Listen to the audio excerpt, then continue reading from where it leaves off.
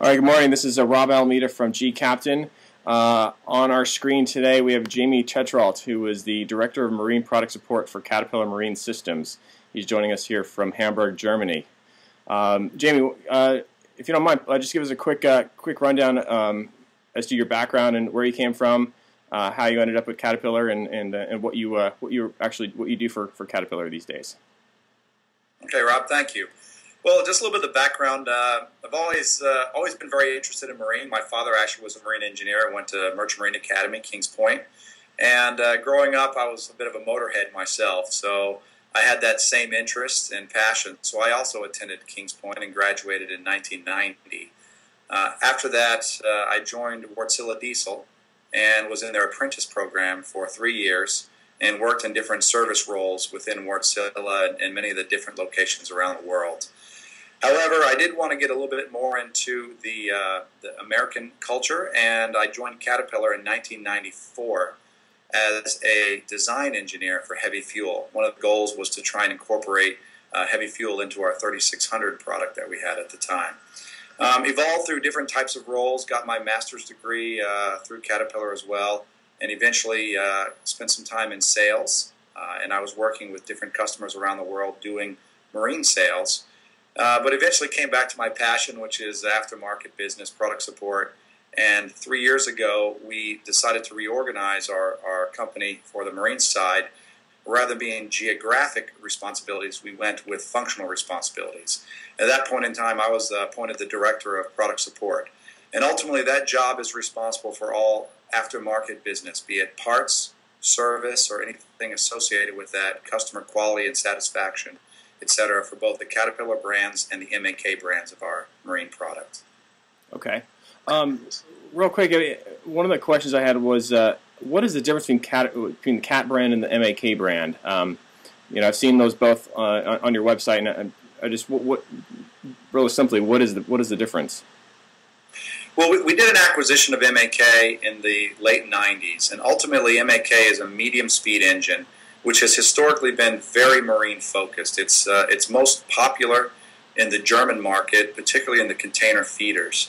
And at that point in time when we did the acquisition, our concern was that it's a great product, but there's a lot of other applications that we could expand into. And we looked at the MAK acquisition to help us grow our portfolio. Okay. But following the acquisition, we realized that being very German-centric, the MAK brand didn't have that global exposure. So MAK is ultimately, it's a marine diesel engine, but it also can be used in power generation applications or petroleum applications. It's exclusively medium speed, which means that it's below 1,000 RPM, which is the definition of medium speed. Okay. Traditionally, our Caterpillar brand engines are high speed, which is above 1,000 RPM. The only engine that crosses that threshold for Caterpillar brand is our 3600 or C280 in its modern nomenclature. It's located in Hamburg, Germany, Kiel, Germany, and our headquarters is in Hamburg, Germany.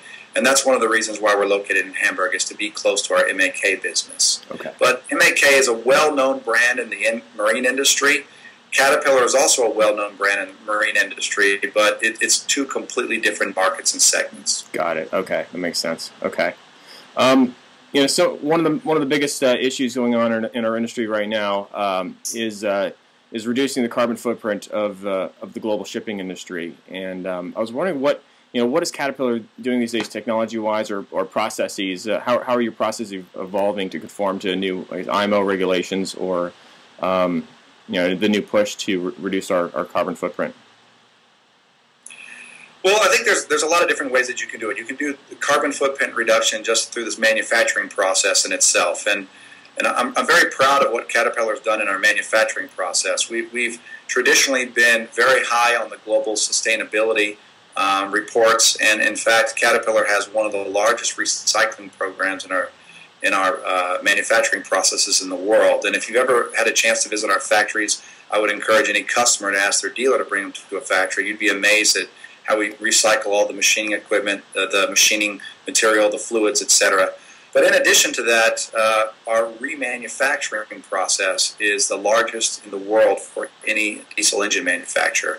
And what we do is when a customer has an engine which has parts on it, we offer two types of parts that you can utilize to replace that. That would either be a new part or a remanufactured part. And we have a certified remanufactured program where we provide that part, and the cost is typically about half the price of new. So that allows us to significantly reduce the amount of global waste and the carbon footprint. Now, as we move more into the operations side, which would be related to the emissions reductions, Caterpillar has always been on the forefront of meeting these emissions reductions and on occasion exceeding them. A great example is we've got IMO 3 coming up. We have the EPA reduction challenges coming up. And we've already introduced some product which meets the IMO regulations prior to the enforcement date.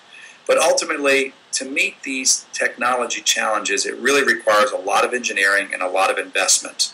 We're very lucky in Caterpillar to have had the experience of the on-road emissions challenges in advance of the marine. So if you can imagine all of these on-road truck emissions challenges, we've got a whole truck organization that had to meet those goals over 3 years ago. And we did that through a technology on the Caterpillar brand called Assert, which Diesel Progress announced as their best technology 3 years ago. And one of the unique elements of this technology is it's a combination of different types of technologies, not just one, in order to achieve the reduction.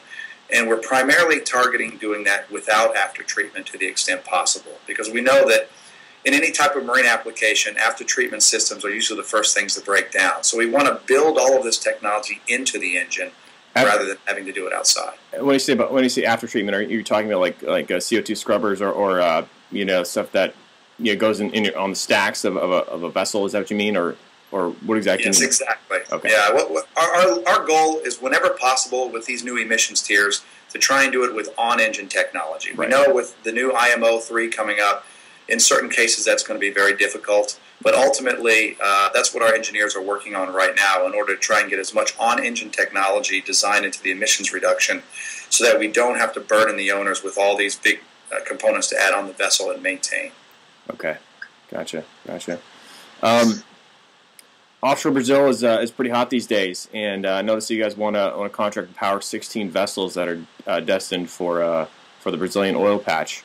What would you say was Caterpillar's biggest selling point in closing that deal? It's a good question, Rob, because there's a lot of competition out there, particularly in Brazil. I've been to Brazil quite a few times myself, and I remember 2 years ago arriving at the airport, it seemed like all my competition was on the same flight. So I know that the world is very interested in Brazil, particularly now with the economic downturn in the marine industry. Brazil seems to be the shining light. Mm-hmm. What is our unique selling advantage in Brazil over the competition? I would say that traditionally we can break it down to two elements. The first element is always the product. We're very proud of our products. We're working, and we have been working in Brazil locally with local manufacturing to the extent possible, local assembly in order to add local content. And we know that was critical in the decision criteria for winning in Brazil. But secondly, and I think most importantly, is our local presence through our Caterpillar dealer network. We have 3 dealers which are present in Brazil. Each one of those dealers are located in geographic territories, and each one of those dealers has very strong relationships with the local operators and the local shipyards. And to further add to that, we've got a whole petroleum organization which has done very well with Petrobras over the years in terms of building relationships and providing products. So ultimately, like most cases, presence, local knowledge, and relationships plays a big role, and we've been in Brazil for long enough to have established that. Definitely. Okay. Let's see. Service capabilities are a key differentiator in the global marine industry, and how does Caterpillar answer the service needs of its global customer base? Well, to be honest with you, this is what I've been working on for the past 3 years as my primary objective. When I came into the job 3 years ago, one of the things that we did, first of all, was a voice of customer survey to understand from our different customers, what do you like and not like about Caterpillar product support in general? And the general consensus which came back was very surprising. To be honest with you, we're not dissatisfied with the service capabilities. We're dissatisfied with the inconsistency of the service capabilities. Because marine is a global business, our customers travel from territory to territory. And if they're used to getting one level of service in one country or territory, and they go somewhere else that's a different level of service, then they're very unsatisfied.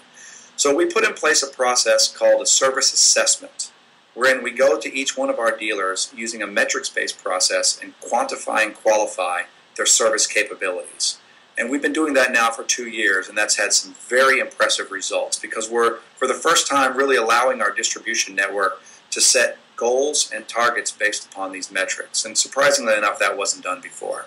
Most recently, and you'll likely be seeing some press releases on this in the next few days, we've signed a contract with Germanischer-Lloyd wherein we're actually now going to certify these service capabilities of each one of our dealers. So GL is going to be working in conjunction with the dealers to issue a service capabilities certificate, kind of like ISO 9001, so that whenever a customer makes contact with any Caterpillar dealer, there'll actually be a certification of their capabilities, depending upon the different standard levels that we've set. To respond to respond to whatever issues that they have. You mean basically a standardization of service for our industry?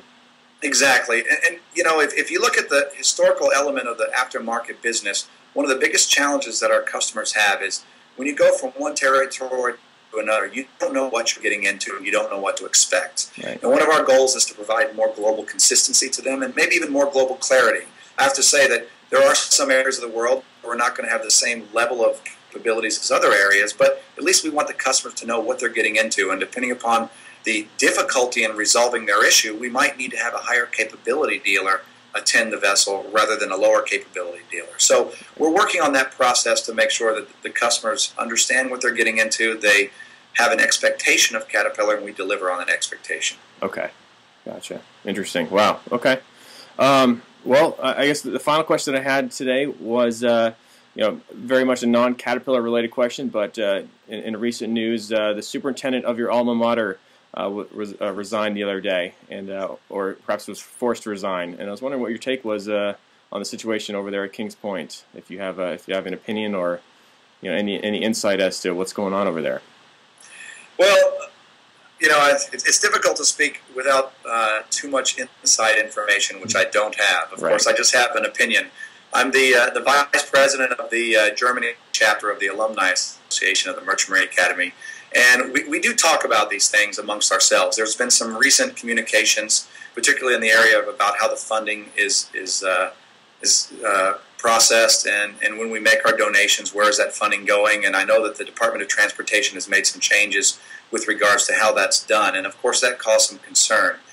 I do know that 2 years of a superintendent is extraordinarily short, and it will cause some turmoil amongst the cadets because it is nice to have that stability as a student there, and you really do appreciate your superintendent. He sets goals and strategies for the school, and in order for the school to be able to achieve those over time, you need that tenure to be able to deliver on that. So my primary concern is not necessarily about the individual himself, but about how is the Academy going to continue to function in this very competitive market where the U.S. government continues to cut back on funding, yet still need these graduate merchant mariners with licenses to be able to go out there and man our ships and ultimately protect our nation.